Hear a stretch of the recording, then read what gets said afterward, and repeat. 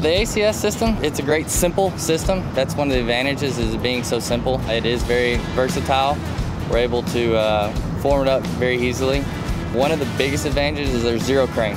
We can focus on the tables, we can focus on columns, we can focus on everything else that we need to keep our cycle.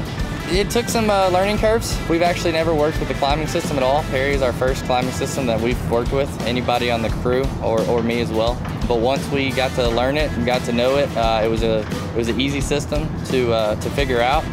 And right now we've got about a 7-man crew on it that can just turn that thing out every 5 days. We give them the plans and they take off with it, man. It's a very simple, easy system. All right, so our climbing cycle, we're actually pouring our core wall on the same day that we're pouring our decks. It's another advantage that we have. We pour our decks in the morning, and in the afternoon we pour our core wall and then all 18 columns in one day. So with the climbing core system that we have, we're able to pour on that day. The next day we're stripping. We'll strip, break all our panels off. Then that same next day after the pour, we're able to jump it. We've got a couple days worth of rebar, and then we can close walls, and it's a 5-day cycle just like our decks. The ACS 400, not only from our crew, but just in general, the quality that the ACS 400 has allowed us to create in place has not only our own internal employees excited, but also our owners and our architect partners. There's an element of quality that doesn't exist in gang-formed walls or other self-climbing systems that the ACS provides. Consistency.